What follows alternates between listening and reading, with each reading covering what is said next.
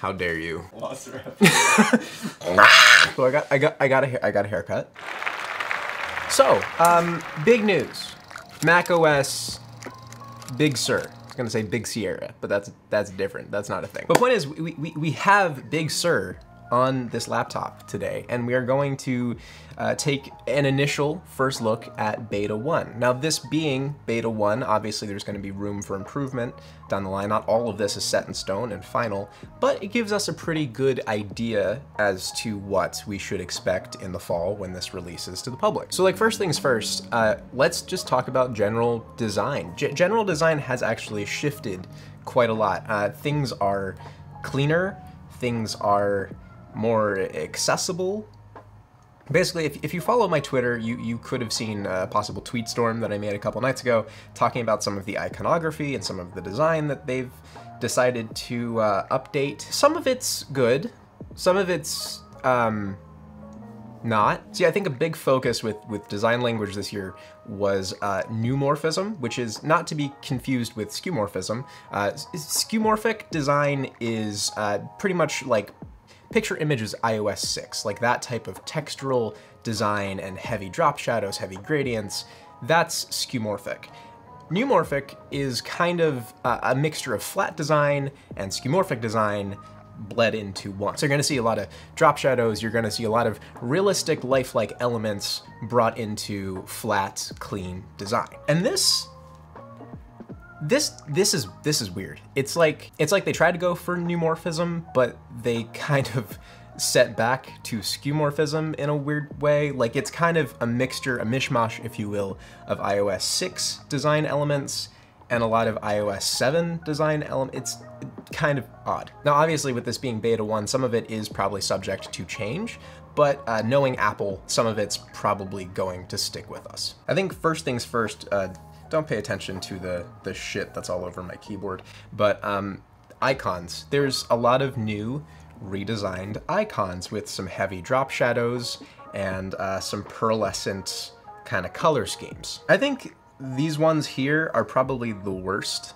of the mix, in my opinion.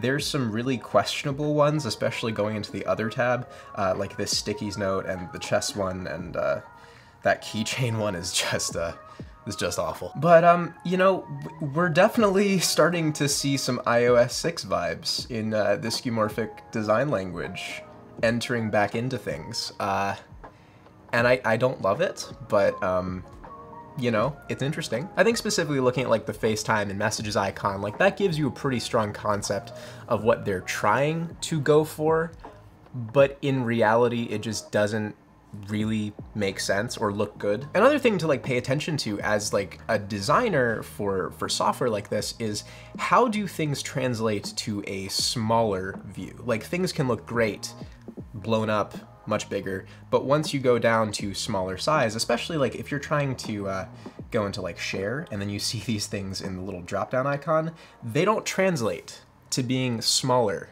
as well as they do just being larger, and they look possibly even worse. Like, simple flat iconography with a share sheet is definitely the way to go over heavy drop shadows and a lot more dimension. But, you know, I could probably go on about iconography for a little bit, but I'll save you the time. Now, another big update change that they've made on just overall usability, UI, is they've brought Control Center to the Mac. So if you click on this little Control Center, you have Wi-Fi, you have Bluetooth, you have AirDrop, and you have all of these little controls that weirdly feel a little janky for mouse input. A lot of this stuff looks and feels like you should be able to touch a screen and use your finger, but obviously this is not a touchscreen, so instead you're using your mouse. But you know, you have a bunch of stuff here. You have your media control, a lot of stuff that's reminiscent of your Control Center in iPhone or iPad. But you know, up here we will see some updated icons still, new battery, new spacing for all of these.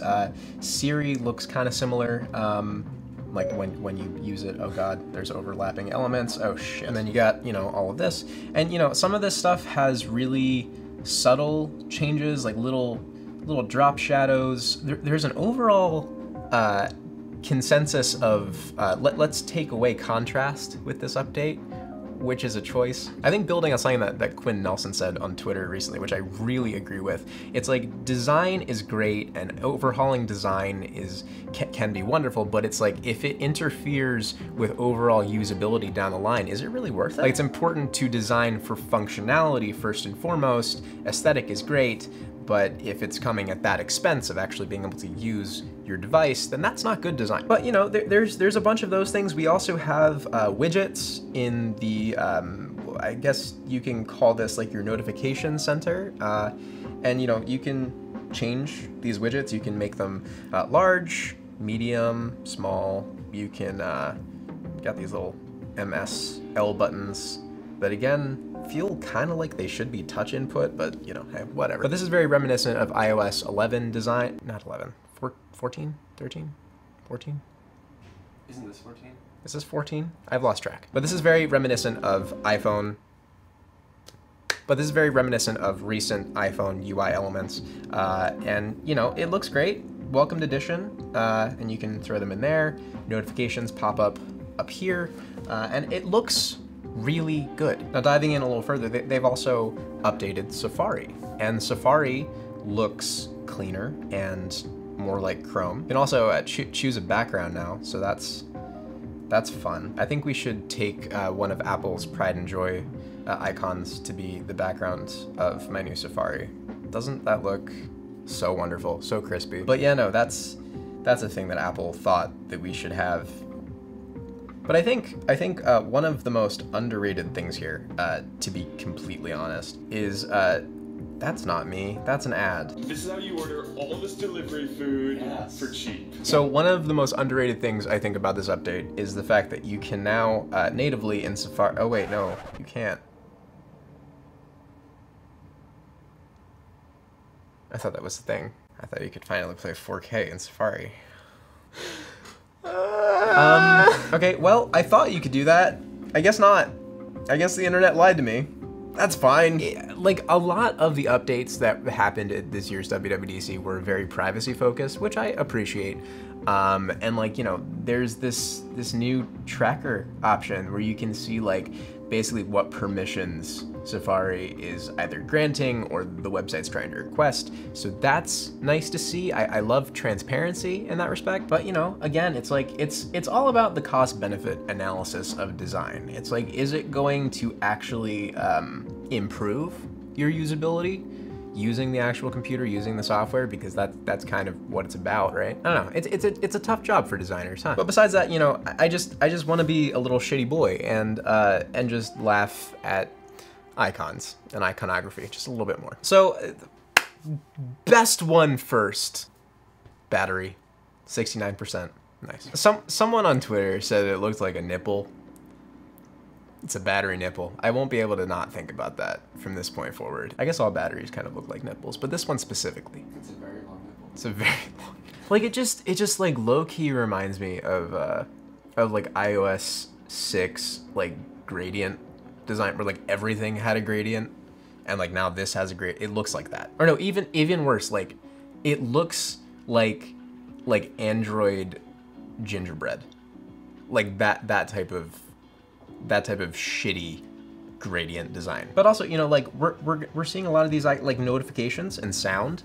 Those look odd, very odd. And it's like, you know, some of these icons look absolutely great. Like this desktop and screensaver and this general icon, like they look fantastic. And it's just like, it adds even sharper of a contrast to some of these other icons that just don't fit in. Like, I think it is important to remember design language first and foremost.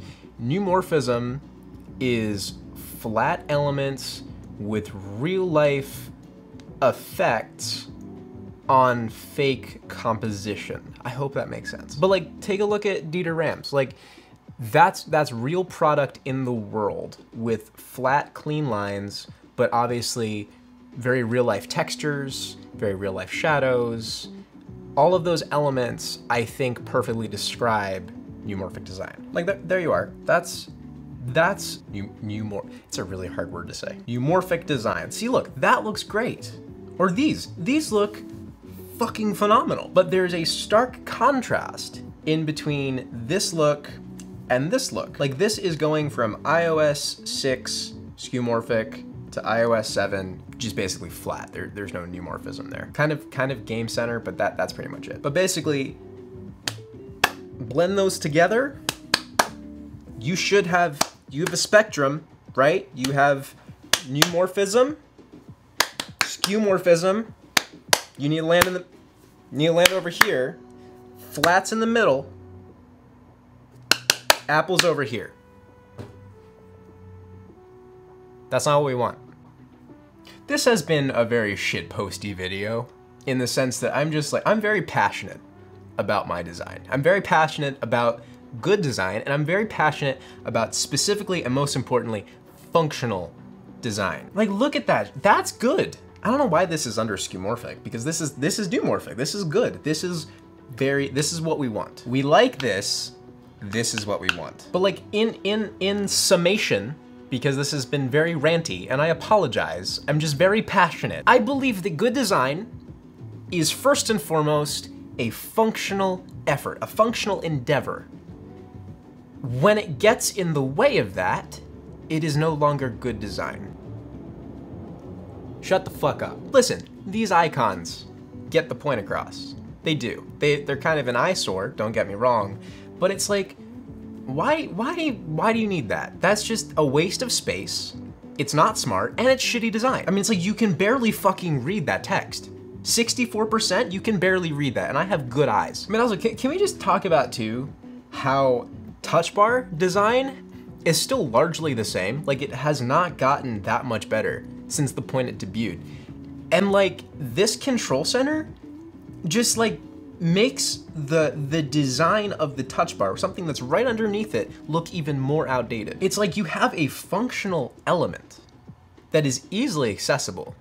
Utilize it. And like this clunky, that doesn't even work, this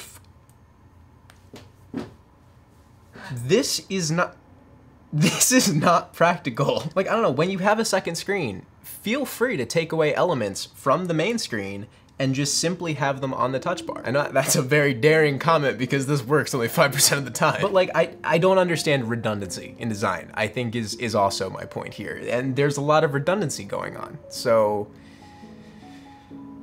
But also like, I feel like just going through overall usability of this software, going through menu systems, going through the new revamped design of applications, it leaves me more confused than clear. Like if you're trying to go for a more, let's call it iOS interface, a more memorable UI across all platforms, then sure, go ahead and do it. But don't create a hybrid just because you wanna at least hint at uniformity. But no, I just, you know, I think I'm more so just pissed to the farthest extent because like, they played that intro, that opening video in the WWDC keynote. Basically, the opening remark was like, our goal was to bring even more clarity to the design of the software. I was like, okay, cool. That is a statement. That is a great entry point. And then there's this. And they didn't do that. They just basically took the familiar points, gave it a fresh coat of paint, and in a lot of ways made it more confusing through bad design. Like, please, bring clarity to the Mac. Bring clarity to a lot of these elements that you've decided to add and refine. That'd be great. But yeah, no, I mean, like, listen, again, I'm not trying to be super unfair. I'm not trying to, you know, judge before the final version. This is beta 1, but knowing Apple's track record and Apple's history, a lot of what happens and what you see in beta 1 is eventually, unfortunately, what ships. It's like these icons have been published way too much online at this point to not ship with the final version of this. But it's like, you can only hope that Apple does stick to that commitment of trying to bring clarity to a lot of their elements through menu systems, through just the touch bar, which is still a mess. And I mean, like, this control center is promising. I hope that they take a lot of this and they make it smart. But I was under the impression for a long time that the touch bar was going to be your control center. That was aiming to be the control center. And now they put it up here So what is this? Are they just gonna get rid of the touch bar in the next generation of Macs? I wouldn't be opposed to that. It's kind of just a waste of space, if you will. But no, it's just redundancy that just makes it more confusing and not more clarifying. I mean, also, you know, the question entered my head, is Johnny Ive still with the company behind software? Is this the first version of the software that he does not have final say over the way things look and the way things behave? Because that could be interesting, seeing that change of hands. Because I remember when iOS 7 launched and Johnny Ive was like at full helm after Forstall left, and things had a weird shifting point. For the most part, they were going in the right direction. Software just completely shifted, and things got better. So are we seeing that again now? But you know, I'll finish off this video with doing one of my favorite things whenever I see new software, which is going over wallpapers. And we have this wonderful dynamic desktop that switches between colors. We have these bright ones. We also have this new dynamic night one that thinks it's night right now, but it's not. It's very much not night. But there we are. There's my rant. There's my disembodied thought compilation. THOT. I will keep this updated. I will, because macOS is very important to me. It's how I run my business. It's how I edit my videos. It's the only computer that I use. I look forward to seeing what the next few betas actually involve in terms of actually acting upon clarity and organization, because that'd be great. Anyways, thank you all for watching this video. This video is sponsored by dbrand. This is their Swarm skin, which looks so incredibly cool with that color shifting kind of effect. That nice sheen, like color changing sheen. I'm sorry that I can't fit this in my mouth. Have a good one. I love you all. Stay safe out there. Bye now.